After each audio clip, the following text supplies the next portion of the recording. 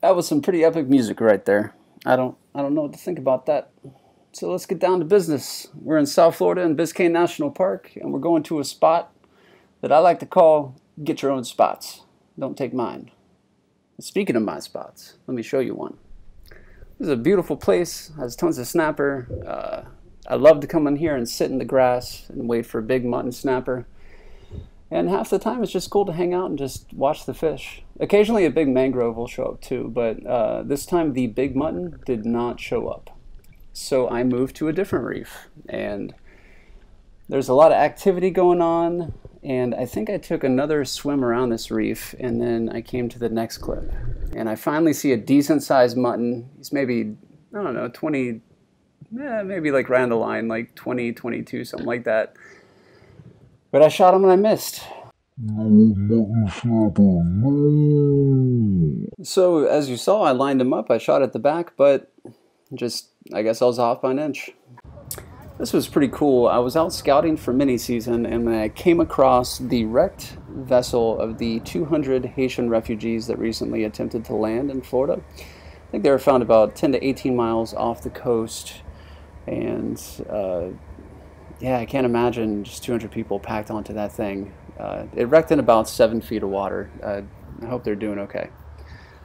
Anyway, back to spearfishing.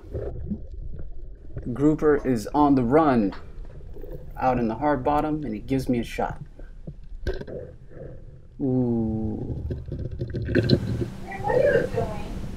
I'm narrating my videos right now, sweetheart. I'm telling people about this 24-inch grouper. He was maybe a little over 24, but he was definitely legal. And the great shot I made. And then I stabbed him in the head.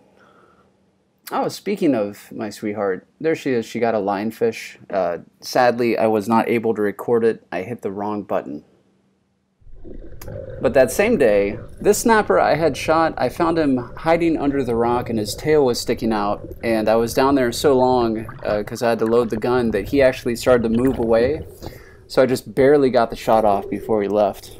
But after I shot him, obviously he went crazy. He wrapped himself around this rock. He still had a lot of energy. He got away from me right there, wrapped up on a different rock that time.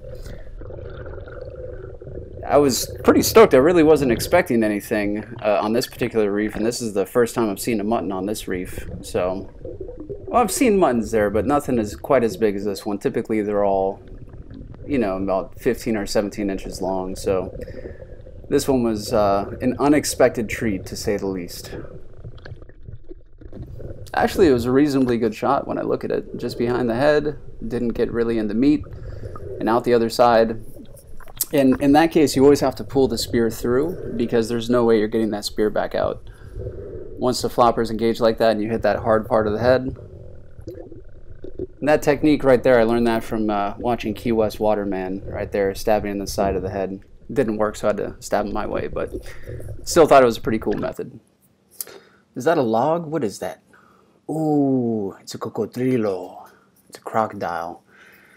It's nice when you see them coming up into the north part of the bay. This, however, is not nice. Ran into this when I was headed home. It looks like a giant shark took a huge bite out of his head. I don't know if he died of natural causes and a shark came and found him, or if a shark actually killed him, but it was really crazy to see this out in the bay. Speaking of crazy, I saw this nice triggerfish, and I dove down. I didn't look directly at him because I wanted him to give me a broadside, which he did. And once he gave me that broadside, I got a really nice shot on him, and then, you know, you could hear him complaining, which I don't blame him. But I reel him in, and then I try to get the knife into his head. And now the crazy thing with the trigger is he has that point on his head, which is pretty cool. It's actually, I think it's like a ligament or something, but their skin is ultra tough, and it's super hard to stab into his head. So I actually had to stab him a couple times. Even though the skin is tough, they're actually really good eating fish. I highly recommend Ocean Trigger to everybody. And then I got a special bonus right here, which I was pretty happy about. I was not expecting it. I was headed back to the boat, and look at that grouper running. And I think this was about a 26 or 27 inch grouper. And I was just so happy. I just decided I'd follow him and kind of see what he did. He didn't seem like he was too agitated or acting erratically.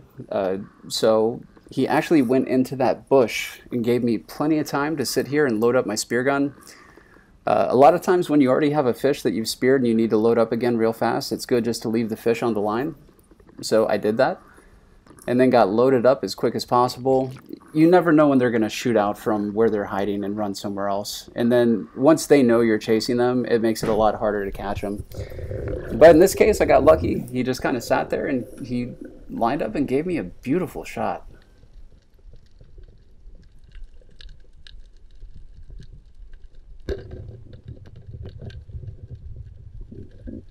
Super solid. Super happy with that. I think this was in about 18 feet of water or so.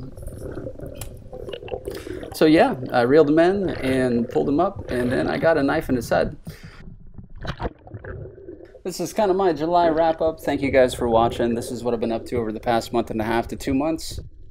I've been trying to create some entertaining content for you guys. Feel free to let me know in the comments and let me know what you think of these videos.